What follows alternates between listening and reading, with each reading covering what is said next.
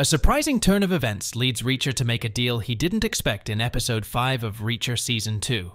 Mahmoud is inching closer and closer to the missiles, and Reacher and his team find out their friend might be betraying them after all.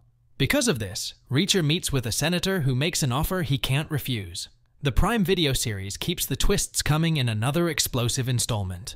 Reacher Season 2, Episode 5, Recap. O'Donnell is at home gathering his wife and kids to get them off the grid until they figure out who is after them. His wife asks him about the threat level, and he tells her they are handling safety precautions with them. Francis and Dixon are at the New Age Denver plant, attempting to inspect the place. However, the foreman comes out to explain to them that someone had come by to pick up all the bombs 10 minutes before they arrived. Moments later, we see Mahmoud's henchmen taking out a truck driver and stealing the bombs. Francis and Dixon leave New Age and drive up on the tractor-trailer where those henchmen attempt to shoot at them. After Francis and Dixon remove the guys, they stumble across information about who signed off on the missiles leaving New Age. Who signed off on the missiles leaving New Age?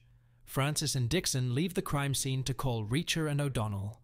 They explain what happened with the shootout, but also inform Reacher and O'Donnell that Tony Swan is alive. However, he signed off on the missiles leaving New Age, meaning he could be on the wrong side. Mahmoud called Langston to discuss the ongoing issue with Reacher and his crew. He tells Langston the price may go up if the problems keep persisting. Langston said everything would be ready upon his arrival, and Reacher and his team would be dealt with. What does Senator Lavoy want from Reacher? Senator Lavoy forces a meetup between him and Reacher. Lavoy breaks down Reacher and his background and knows what he can do. When Reacher interrogated Daniel, he informed him of the possible use of the bombs for terrorists. As a result, Lavoy will provide Reacher and his team with anything they need to stop this from happening, because his name is all over the deal and would possibly cause him legal ramifications. O'Donnell calls Reacher to let him know that the coroner has released Franz's body, meaning they have to go to New York to the funeral. Detective Russo confronts Reacher at the funeral about what has turned up in the investigation.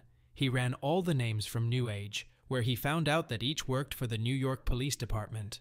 Each guy was under investigation, so they took early retirement, and the charges went away. Russo explains the only guy who wasn't former NYPD is Swan, but his military background is why he was recruited to be a part of the team.